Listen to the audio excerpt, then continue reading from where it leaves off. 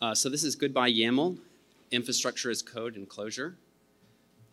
Before we start, though, I'd like to quickly thank Kim Foster and Alex Miller for doing all the work of organizing this conference.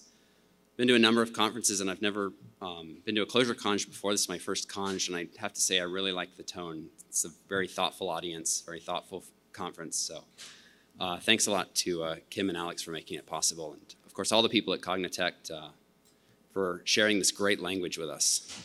It's brought me a lot of joy in my life. So my name's Eno. Joining me on stage a little bit is going to be Tyler. There's our email addresses if you want to ping us later for questions.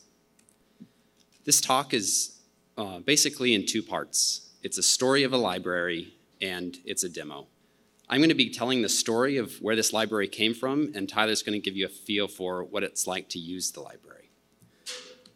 So the story starts at Stedi. It's an early stage startup located in Boulder, Colorado. We've just raised our Series A of about $14 million in funding. And at Stedi, we're building a global network for B2B structured communications.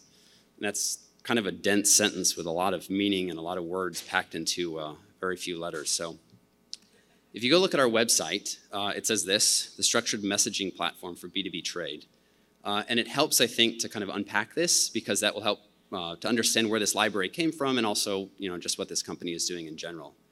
So if any of you have ever worked in purchasing or fulfillment, or you have a friend or you know somebody who's doing that work, then you probably know that a lot of the business processes that people are using to do purchase orders, invoices, ship notices, all kind of things that businesses, any kind of structured communication that one business is sending to another, the systems that are facilitating that communication are incredibly archaic, often painful, tedious. And what we're talking about here is it's a $1 trillion market. Any kind of like physical item in the world is touched by these archaic processes. The clothes you put on this morning, the breakfast you ate, the laptop you put in your bag, everything is touched by these business processes. And even in the most extreme cases, what we're talking about is people bringing home, giant stacks of paperwork with a ruler and a red pen and literally going line by line by line to make sure an invoice is properly fulfilled or a purchase order is fulfilled or whatever. So at Stedi, we're trying to make this we're trying to fix this, trying to make it better. So in effect, what we're building is, a digital mailbox for any kind of structured communication between businesses. We're doing it 100% in Clojure, and we're using AWS serverless to do it. So like I said, Stedi is located in Boulder, Colorado, which in my opinion is one of the best places to be writing software on earth. We have a 12-person team and we're growing. So if you'd like to hear more about that, Tyler and I will hang out afterwards. We're happy to talk with you. So this is basically the bread and butter of what we do. We're using Clojure to solve real business problems, and we're deploying it on AWS. And this is basically what we do every day.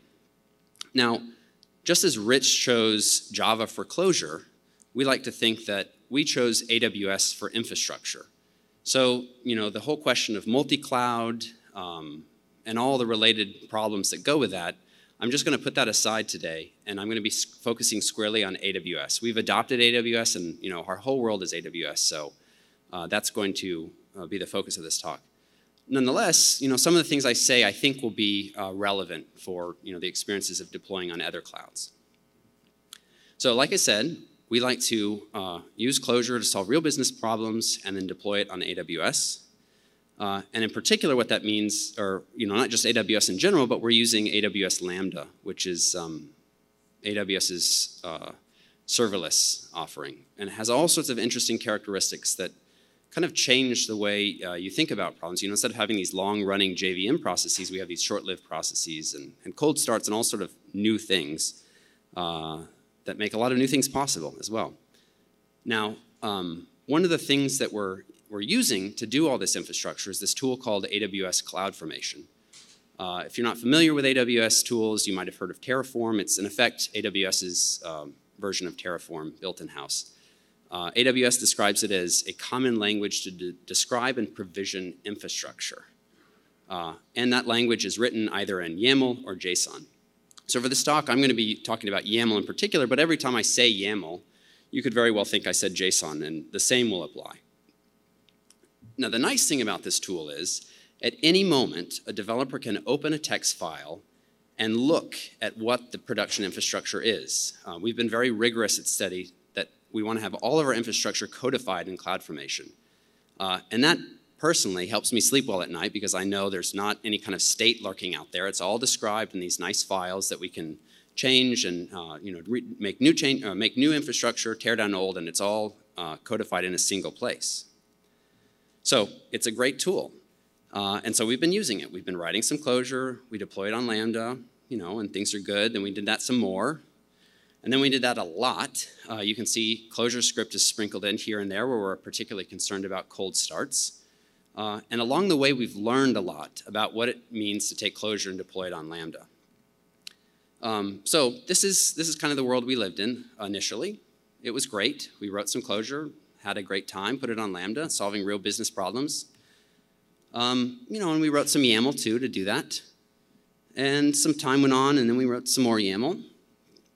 Wrote some Clojure, deployed it. We wrote some more YAML, some Clojure, deployed it. Then we had a lot of YAML. It's nicely organized, but it was a lot of YAML.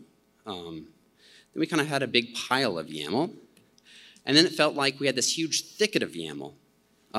There's a Clojure in there somewhere, but it felt like to get to the Clojure, we had to fight our way through a lot of YAML. And that's not a great experience for some reasons that I'll talk about. So when we realized that we had this huge mess of YAML describing all our infrastructure, and when we realized that we just weren't, we weren't totally happy with that experience, we stopped and looked at our tools. So the first thing we looked at was Clojure, and we thought, well, Clojure's great. We actually really like Clojure. We feel like we're productive. We enjoy using it. We looked at ClojureScript. Same kind of thing. We like it. We're productive. We enjoy using it.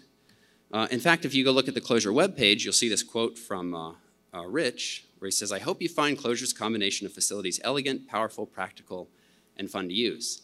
And in our experience, Clojure and ClojureScript have been exactly that. Elegant, powerful, practical, and most importantly, well, for the selfish developer in me, fun to use. It's fun to write Clojure all day. And then we looked at YAML, which is the other thing that we were using. And in a lot of ways, YAML was just the complete opposite. The experience was completely different. The feeling of using it was completely different, such that you could even graph it like this. You have all the fun stuff in the upper right, fun to use, productive, and then you have YAML in the lower left, which is, I don't personally enjoy using it. And we found that when we wanted to make a small change or maybe add some new infrastructure, it would be a day, several days, a week. And there's just this feeling inside of not being super happy when you're doing that. And a big part of that is, syntax errors. It's a white space dependent language, which I'm generally terrible at. But more importantly, we'd make a mistake, we'd push it out, we'd wait 5 or 10 minutes for CloudFormation to deploy the infrastructure and say, hey, you got a mistake. You forgot this one required property. Or you got one space and I need 2 here. And that's a really terrible feedback loop. And that just kind of compounds, as you're trying to work through a problem. This slow feedback loop just keeps getting bigger and bigger and bigger, which is why YAML is not as fun to use as Clojure and ClojureScript. So if you think about this for a moment, it's because YAML has in effect become the assembly language of cloud infrastructure. If you're putting anything on the cloud today, I'm fairly confident to say that you're probably using YAML in some capacity. Or to change the wording, to put it in JVM nomenclature, you could say that YAML has become the bytecode of cloud infrastructure. Now, if a person came to you and said, I'm going to write all my application code in bytecode, you'd probably say, I'm not sure that's the best idea. And the reason for that is that we're working with two layers of abstraction here. YAML is kind of a lower level concern, and Clojure is a much higher level concern. And all the properties of those 2 layers are with that. So, for example, when you're working in YAML, you're almost certainly having to be much more verbose and have to write a lot more lines to get stuff done. Whereas if you're working in Clojure, you're able to get wonderful things done in a very concise way, which I think is a large part of why Clojure is such a joyful language to use. So this is the world that I think a lot of developers are living in. We at Stedi were certainly living in it for a while, in that we wanted to be solving business problems and deploying it on Lambda, and yet we had this thicket of YAML in front of us that it's kind of hard to see what it is that we're excited about anymore. This is the world that we want to live in, I think. We want to be focusing on solving our business problems with Clojure and then getting it out to our customers. So there's also a bigger problem here, though. I mean, there's the problem of the levels of abstraction, and you know, some people don't love YAML, but there's actually a bigger problem here, and that is, how are we going to make infrastructure reusable and shareable across teams, across deployments, across companies even, while maintaining the elegant and powerful facilities of Clojure?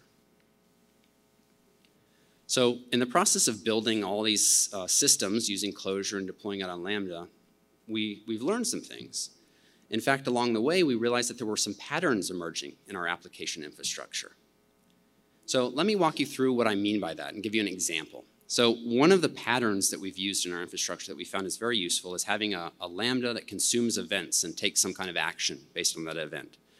So we have some Clojure, we have a Lambda, we have an SQS queue that the Lambda is consuming events from.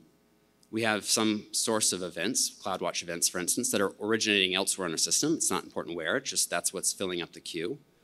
And as responsible engineers, we've also deployed some alarms and monitoring, such that if, for instance, a message gets stuck in the queue, there's an alarm that will go off that will send a notification to an SNS topic, and then we'll go to an alerting system to get developers involved.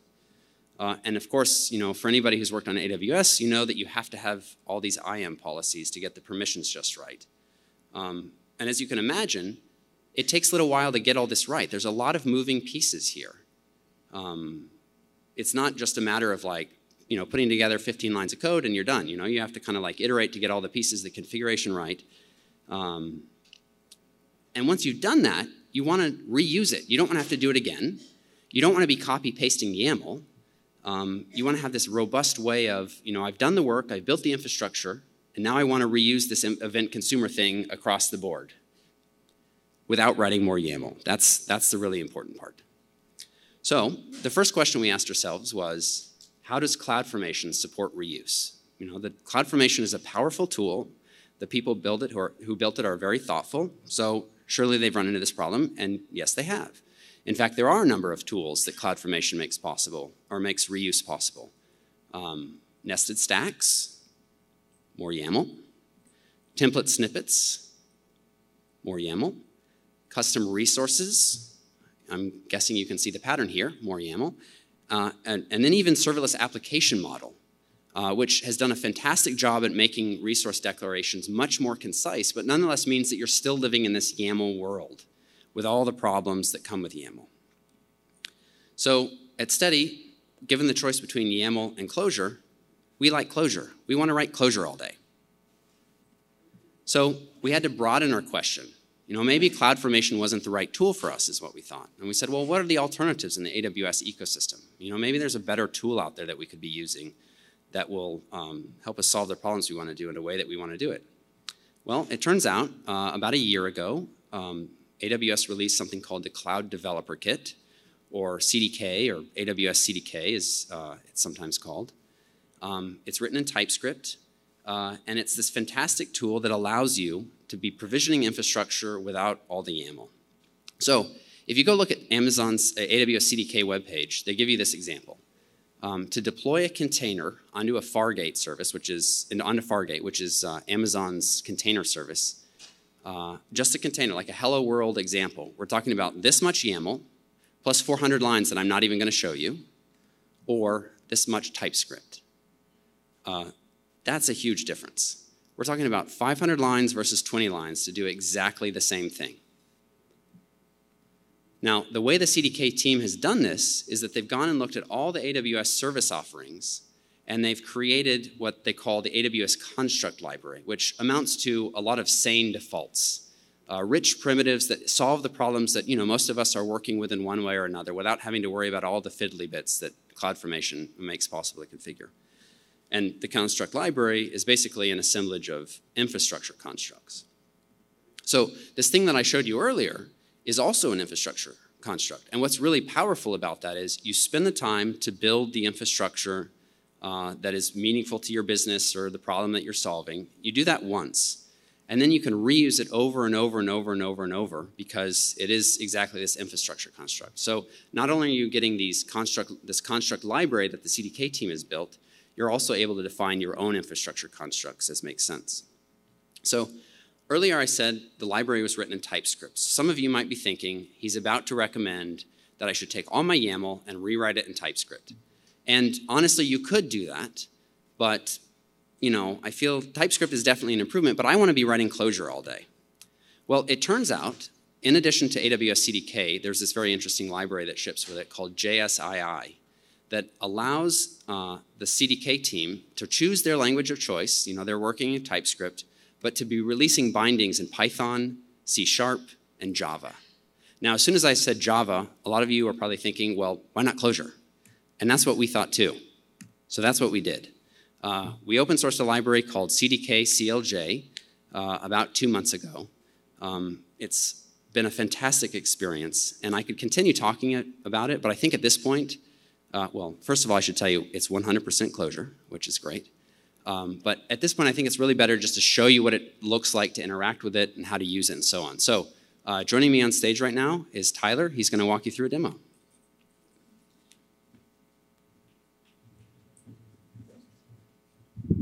All right, thanks, Eno. Live infrastructure demo in the REPL. What could go wrong? All right. So my job is to give you all a sense for what REPL-driven infrastructure looks like and can be. And to do that, we're going to go through the process of deploying a Lambda that's going to run some Clojure code. It's going to be connected to a S3 bucket. So we designed this from the ground up to be a first-class REPL experience. We wanted to make it as easy as possible to get documentation, make it integrate with doc strings, make it so that you get fast feedback when there's problems with your infrastructure, so that you don't have to go through that long feedback cycle of making a bunch of YAML changes, sending it off to CloudFormation, and then just hoping. All right, so the first command I want to show you is the CDK browse command, which is how you navigate to the documentation. So calling it without any arguments is going to take you directly to the opening page for the AWS CDK documentation. So this is primarily an interop library, so this is something very useful to have at hand. This is going to have the developer guide, which gives you a bunch of background information that's super useful when working with CDK. And it's going to give you the API reference, which is going to give you basically a holistic view of all of the packages and constructs that are available to you. So constructs compose lower-level CloudFormation resources. So there's always an escape hatch to using the lower-level resources, but these are going to give you documentation for both those high-level constructs and lower-level CloudFormation resources. Okay, so let's start to build our infrastructure. And all infrastructure in CDK is a tree of constructs with an app construct at the root. So the other command, or the other function, is the import function. So this maps, since this is an interop library, to the JavaScript import command. So running this, basically, we're pulling out the app class from the AWS CDK core construct library. And when we do this, it does a couple of things. One is it makes the class resolvable in the local namespace. And then the other thing that it does is it makes the symbol an alias for the namespace that gets created behind the scenes for app. So app is going to have a set of functions around it, things that you can do with apps, and those are going to be in a namespace that gets created as a part of this import command. So if I evaluate app, you can see now that this is resolving to a JSII class. So JSII is that low-level interop library that's enabling us to do this. And in essence, this becomes our constructor to create an app instance, and this is going to form the root of our infrastructure tree. So I'm going to go ahead and evaluate that and give it an outer, and at the lowest level, this is generating CloudFormation. So this is just saying where to put the CloudFormation at the end of the day. So it's going to go in the cdk.out directory. And because we've done this in Clojure and reified all of these, or interned all of these as vars and namespaces, we get things like doc strings. So we get the documentation for this construct in your REPL so that you can use it to make sure that you're doing the right thing. So I mentioned that import command does two things. So one is it gives us this class. The next thing that it does is it turns converts the app symbol into an alias for the namespace for app. So we can see that the app namespace is going to have a few functions in there, and these are a couple of examples of that. So we can grab doc strings for these functions as well. So you have, since it's an interop library, you have both a static and instance methods. So this is an example of a static method. You can tell that because it doesn't take this as an argument. And this is an example of a instance method, which is going to take this as the first argument. It's sort of similar to the Java interop in Clojure. Another useful way you can use this browse command is to jump to the documentation directly from a class. So I can pass in that class to that browse command, and I can jump straight into the documentation if you need to figure out how to use these things. So an app without any stacks or other constructs attached to it isn't particularly useful. So let's attach a stack to the app. And we're going to import that from the CDK core package again. And the way that we connect this to app is we call the constructor with app as the first argument. So basically, child components attached to their parents. So we can call this constructor, and we get an instance of a stack. And so now we've connected these two things, these two pieces of infrastructure together. So on these resources that we've wrapped, we actually implemented the iLookup protocol on it. So you can use keyword lookup with these things, which is going to come in handy later when we want to link all our resources together. So a stack is the minimum deployable unit of CloudFormation, but by itself isn't particularly interesting. So let's add a bucket to it. And while we're adding a bucket, I want to show you that some of the examples of the feedback you get. We have put specs on all of these things. So if you try and call one of these things with incorrect information, you're going to get a hard failure right away with like a spec assertion telling you exactly what you did wrong. So in this case, it takes a ID as a second argument, and it's requiring that to be a string. So you don't have to send this off to CloudFormation, wait 10 minutes to find out that. You can find it out right away. So let's do this correctly now and give it an actual ID and bind it to our bucket. So at this point, we have a bucket attached to a stack attached to an app. That's still not that interesting. So let's add a Lambda because they're all the rage these days. So we're going to have to import a few constructs to do that.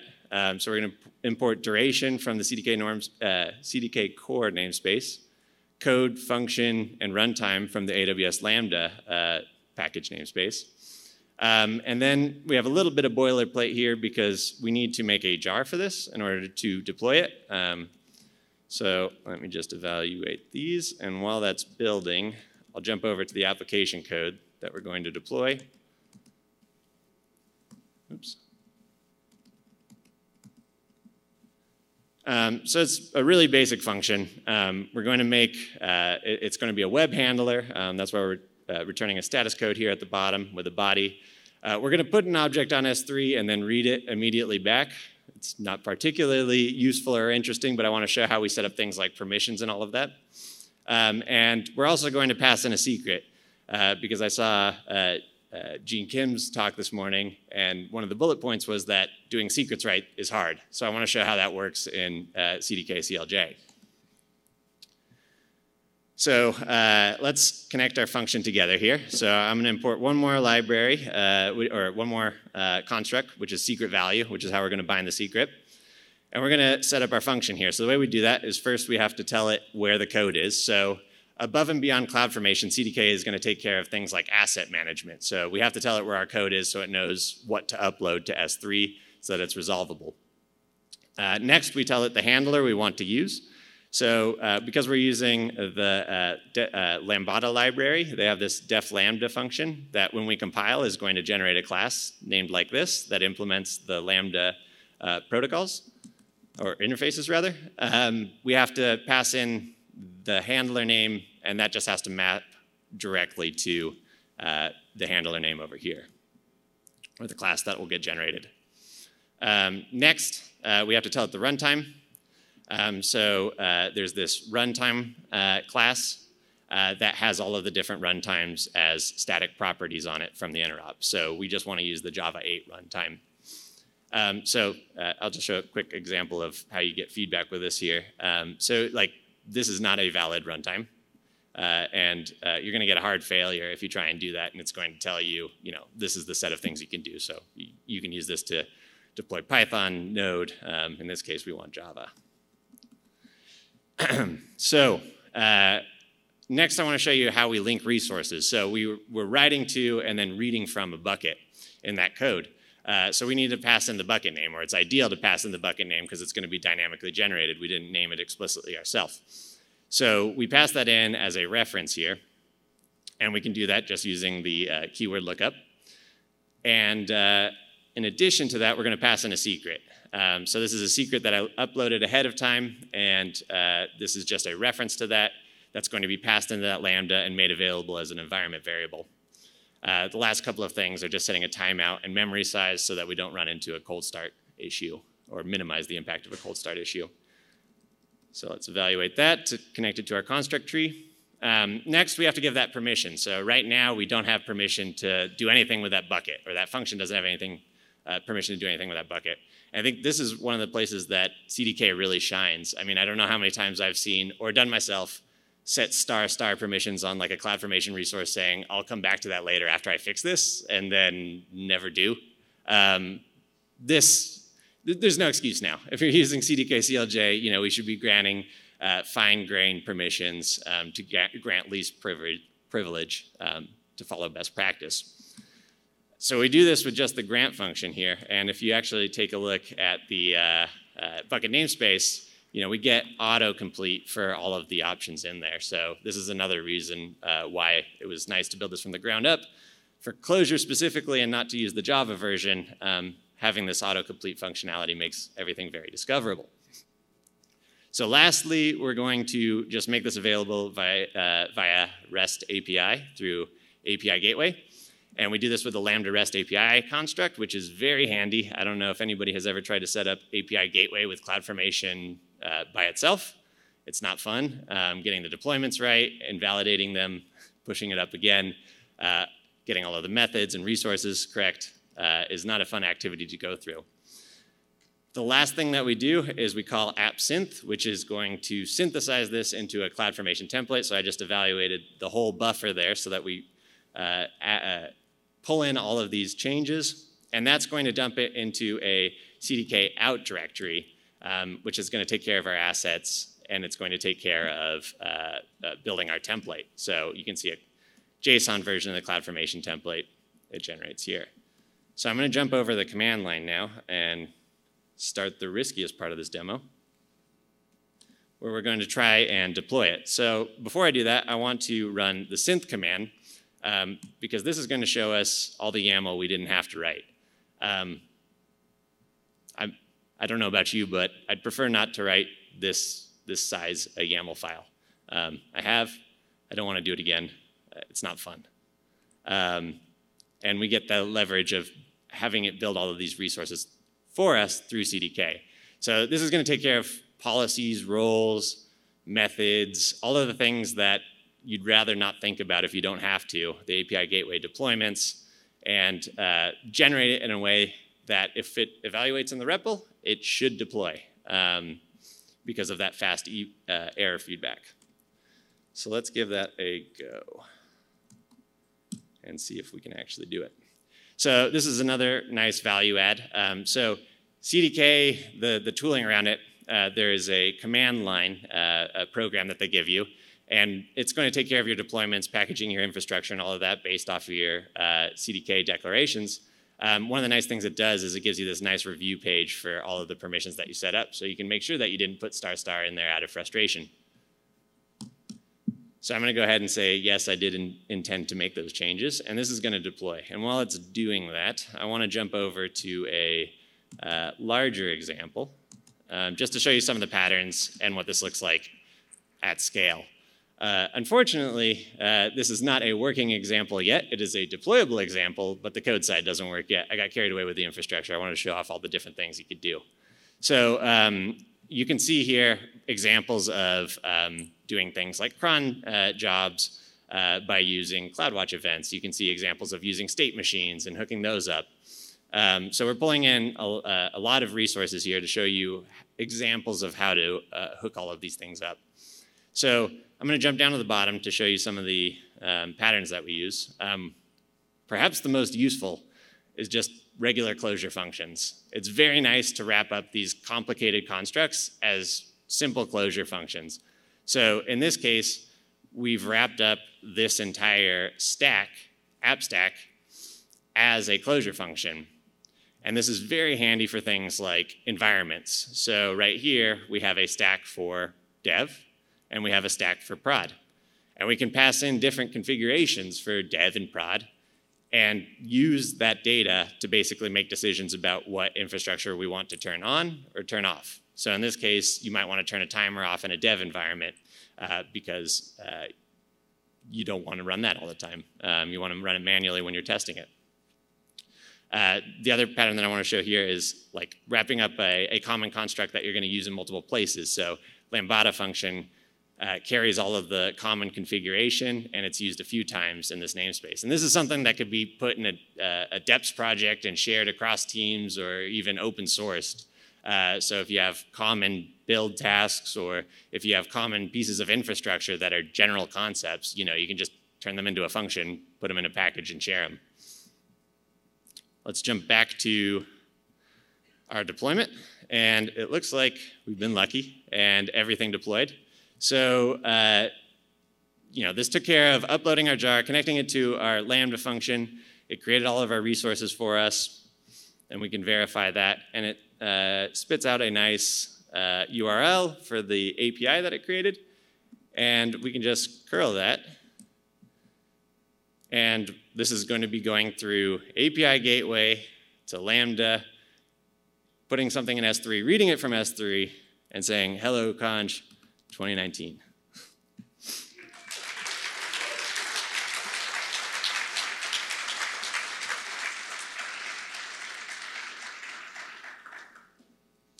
You could, of course, done that with YAML, but I think, I don't know, I prefer this way. All right, so with that, I'm going to pass this back to Eno to bring us home.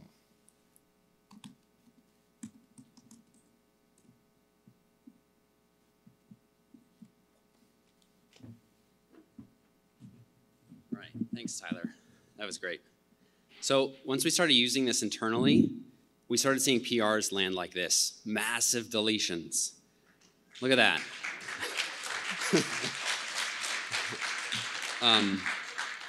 These kind of PRs bring joy to my heart because we're doing exactly the same thing in fewer lines of code. We're making our code more understandable, more changeable, and I like that.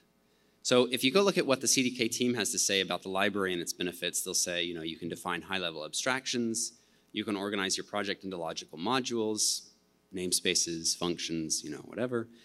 You can share and reuse your infrastructure, which is a huge point. You spend the time to build it right once, and then you share it across whatever unit you'd like to. You're getting code completion with your IDE. That's CDK.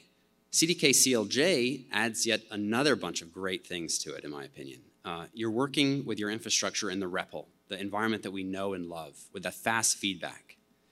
You're getting spec checking at AWS CDK boundaries. So if you forgot a required parameter, you passed the wrong kind of parameter, whatever, you're going to get a nice spec error right there when you evaluate it in your REPL, not waiting 10 minutes to find out you screwed something up.